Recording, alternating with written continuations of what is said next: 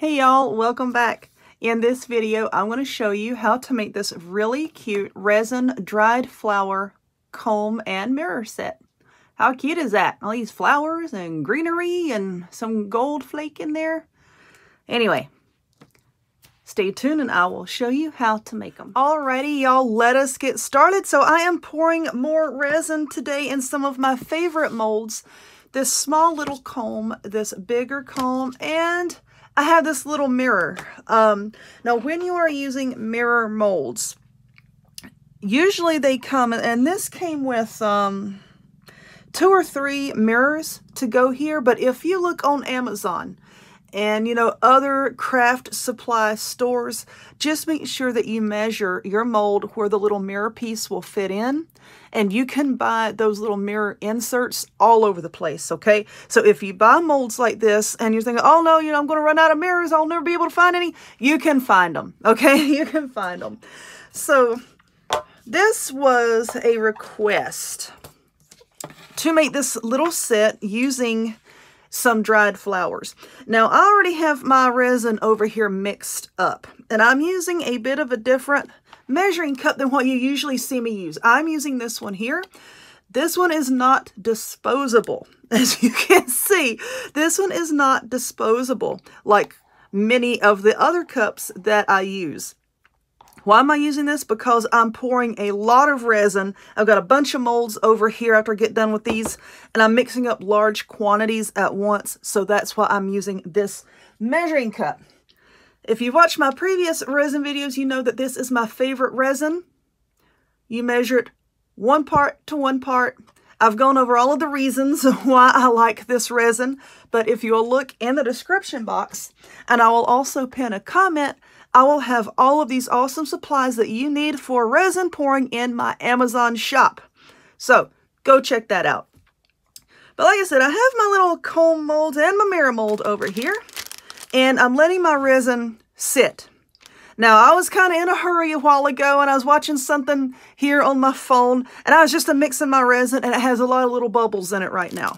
So what I'm doing is I'm going to let that resin sit there for a few minutes, good 5 or 6 minutes, and then I'm going to spray it a little bit with 91% alcohol,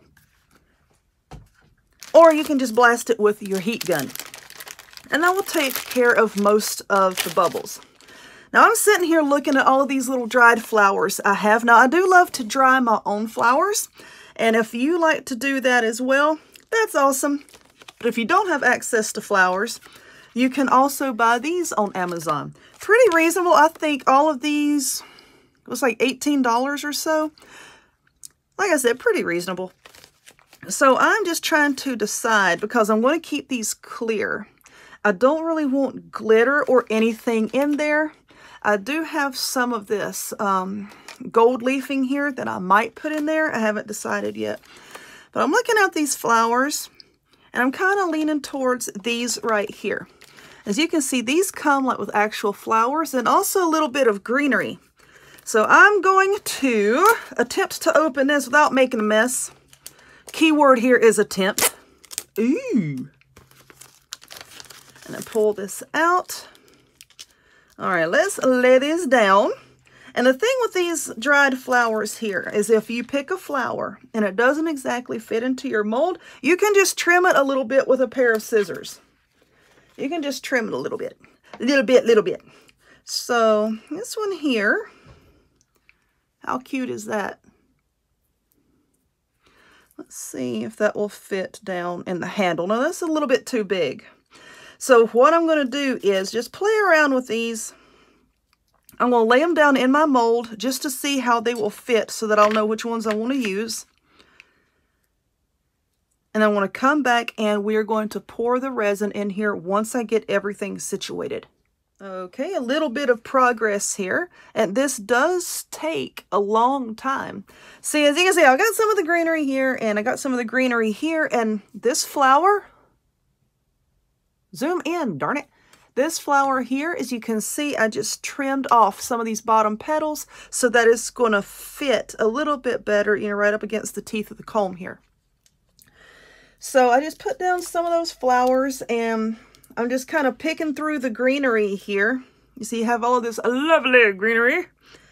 You can see this is very narrow right here, and I don't think I have a flower that tiny in the color that I want to use. I have some tiny little red ones here. I don't really think I want to use that one. You can see, just gently pull off a piece of the greenery. I don't want you there. And then I'm just going to lay it down there. Where is my thing? It's bad when you lose your thingy. Don't lose your thingy. All right, so it's, oops, wrong end. Wrong end. So you just have to work with it.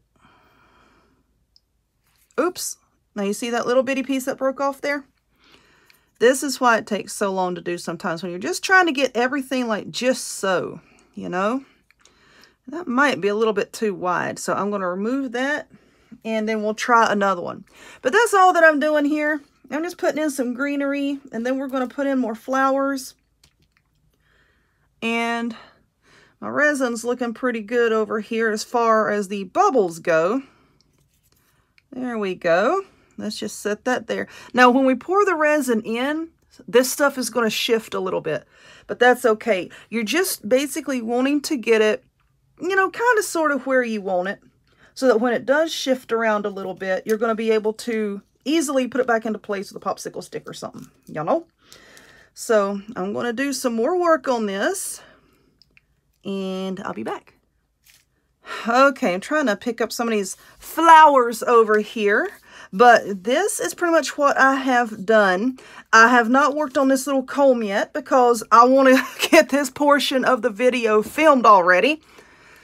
So like I said, once you pour your resin in, this stuff is going to start to float around a little bit. It's okay, don't worry about it. That's why you have tweezers or your handy dandy popsicle stick here ready, you know, so that you can push it back down in there. Now what this is, I just have a little bit of gold leafing. Like I said, look in the description box and I'll pin a comment to my lovely Amazon shop where you can get a bunch of this stuff. And I am just dumping it down into the resin. The resin. I'm going to swirl it around a little bit, and as you do that, it's going to break up into tiny little pieces. Now, I have some glitter over here. I don't want to put a whole lot of glitter in this at all, but I have just a tiny amount of pink glitter that I'm going to put in. Why are you not breaking up? Breaking up is hard to do. Oh gosh, quit playing with the lights, please. I'm going to just swirl that around a little bit. And then, like I said, I have a little bit of this light pink glitter. This is extra fine glitter. It's extra fine. Cameo pink. I'm going to put just a little bit. That looked like a lot, but you know what? For this amount of resin, it's really not. It just gives it a little extra shimmer. And I'm going to mix it up in here. All right, so now I'm going to pour this. And then we're going to put everything into place once it starts floating around. And then if there's any bubbles that rise up to the top of our mold, we're going to spray it with the alcohol. When I have embeds like this and things that can float around, I kind of don't like hitting it with the heat gun, because then it can move everything around even worse, because mine has a fan built into it. So I'll probably just spray it with the alcohol. But for this, ooh, a little fuzzy. A little fuzzy. You don't want little fuzzies in here. I'm just going to start carefully pouring down here at the teeth. And as things begin, can y'all see this? As things begin to float around, I am just going to push it down with the popsicle stick. Gently, gently. And hopefully it won't float around too much, but we'll see. Now, when you're using a measuring cup like this, I know the ones that I usually use are disposable, but with these, once you have put the resin in, you can just let it harden up. Once you get all the resin out of it as much as you can, just let it harden up, and then you can just peel it out. So I'm going to pour this in. Now, this resin is self-leveling. I'm going to just let it sit here for a minute and spread out, let it do its thing. And I'm going to go over here and pour.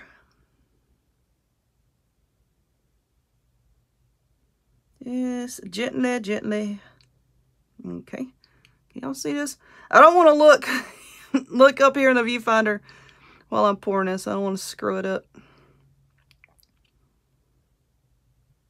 Okay. So I'm just going to let that sit there and level out a little bit. I'm going to dig out a few of these little gold pieces and just drop down in there. Like I said, I've got a lot of resin that I'm going to pour today. So a lot of these little gold flakes are going to be in other projects. Okay, you see that? I want to move that over. Why is you hiding behind the flower? Don't do that.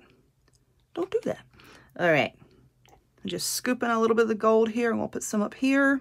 And it didn't float around too much, which is a good thing. When it comes to resin, there's really not a whole lot to learn about it. It's a fairly easy craft to learn. It seems difficult at first, but it's really not.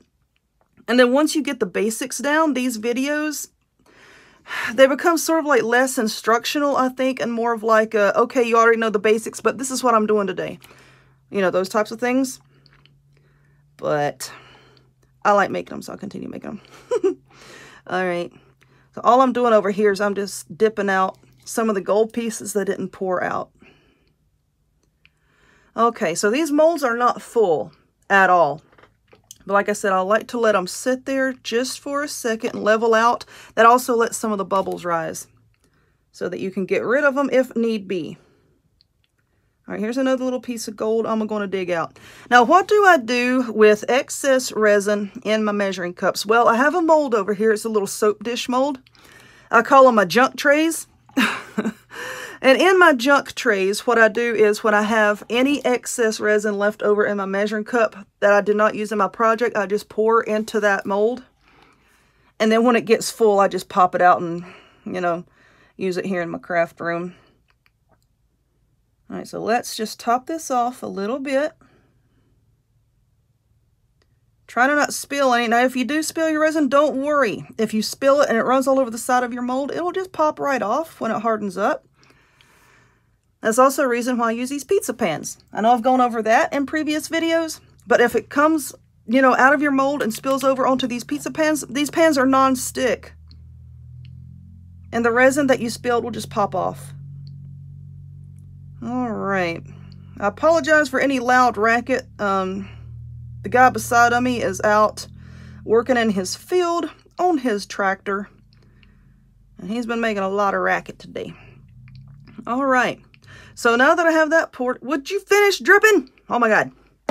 So now that I have that poured, I'm going to work on this little comb up here. And then I'm just going to let it all harden up. And then when I come back, hopefully they'll be able to be popped out of the mold and we can see what the finished thingies look like. Before I totally go away and wait for these to harden up, something else, and I'm sorry I forgot to tell you this, but when you have flowers and leaves and things like this in your resin, you just want to take a popsicle stick and see how I'm just gently, I press on the center and then I just work my way outwards to the outer tips of the petals here. You see that bubble come out? That's because there's a little bit of air trapped between the flower and the mold. So by doing that, what I just did, pressing it down, you're getting that bubble out so that it doesn't show up on the front of your work. But anyway, apologies for forgetting that. But anyway, I'll be back. These have cured most of the way. I'm going to say they're about 90% cured.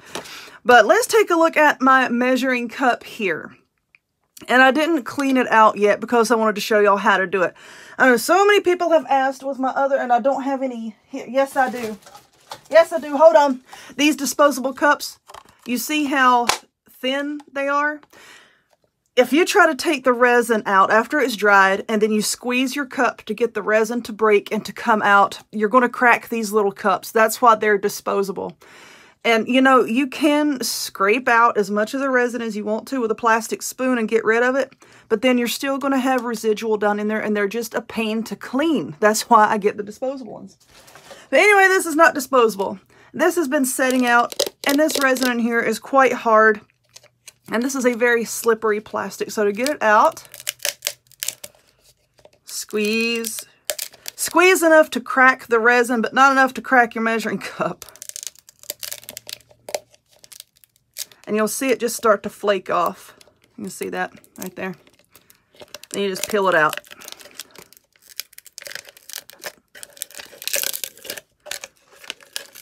ASMR.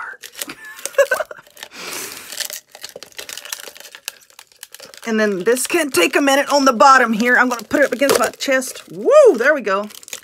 And then it just all pulls out. This is my sculpture. This is my masterpiece. Anyway, then I just throw that away. And then, you know, you can just go back around and pick out all of the tiny little pieces. But yeah, now it is clean and ready to be used again. But anyway, like I said, these are about 90% cured.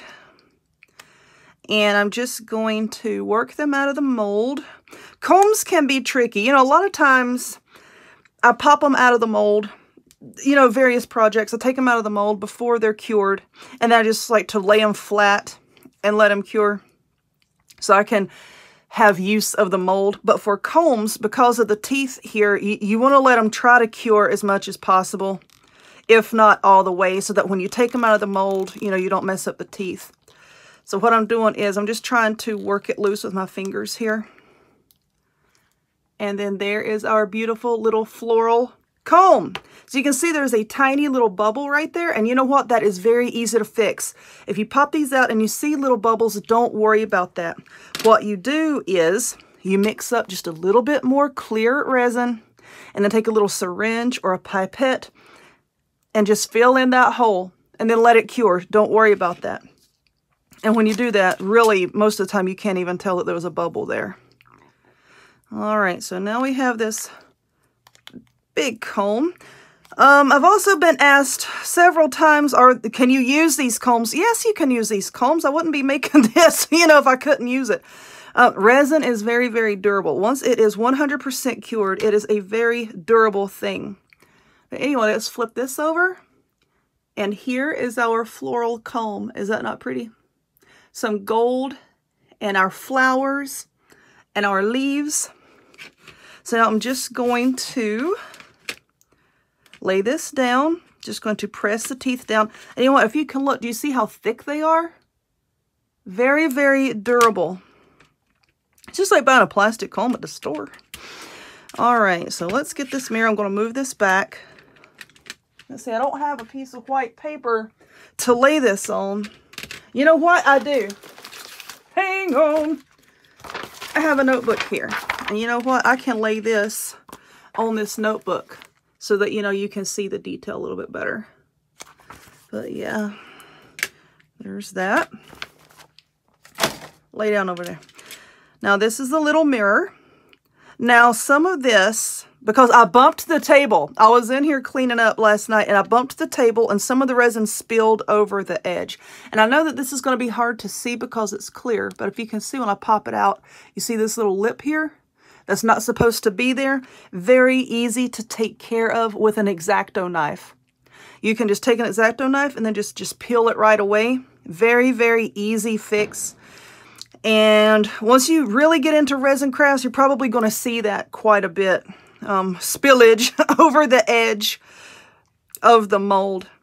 That's why you need to have the X-Acto knife handy. All right, so I'm just trying to work this loose. Come on, there we go. And here's our mirror. How cute is that? How cute is that? Now this mirror does have a design engraved into it. You see that design? If this was to be a solid color, then I would take acrylic paint, white acrylic paint, ooh, with a fake eyelash stuck on it where I'm making another styrofoam head. This white acrylic paint and just paint over it and then wipe it off with a damp paper towel that has been dampened with rubbing alcohol. Now, if you follow me on Instagram and Facebook, you have seen me do this. So jump over on Instagram and check me out. You'll see videos of where I do like real fast videos showing how I put on the acrylic paint. I don't want to do that with this one, which is why I'm not going to do it. But anyway, now we need to put in our mirror piece. And let me see, I don't have any, oh gosh, I thought I had a piece of sandpaper in here. Oh, well, I don't. No, you know what? I'm just going to use this pair of scissors. You can take a piece of sandpaper or a nail file or something like that and just scuff this up just a little bit so that your adhesive is going to stick on there just a little bit better. I'm just taking these very sharp scissors and I'm just gently, I'm not even putting hardly any pressure on this. I'm just raking it over it just a little bit, just to give my glue something, you know, to really grab onto. Okay. Woo! I dropped one of my mirrors. Don't do that. Don't do that. All right. So this is the Gorilla Clear Grip glue. There we go. I'm a big girl. I can see it. Or you can use these 6000. Whichever you want to do. And then I'm just going to take it. Try not to get too close to the edge so that when you put your mirror down in there, it won't ooze out and make a mess. See, I'm just putting some little blobs here, and then I'm going to put the mirror in, which I apologize if when I put this mirror in, if it blinds you for a second, because I have some very harsh filming lights in here, and it may reflect in the mirror. All right, where's the lid? Oh my gosh, I just set it down and I lost it. But anyway, you're probably going to see my phone up there. And you just set it down, put it into place wherever you want it. Glue it in, and I'm just going to let it sit there. I'm pressing it down, and I'm just going to let it sit there, and then that is the mirror. Cool, right? Anyway, that is done. So now I'm just going to let these sit here. I'm going to let them finish hardening up.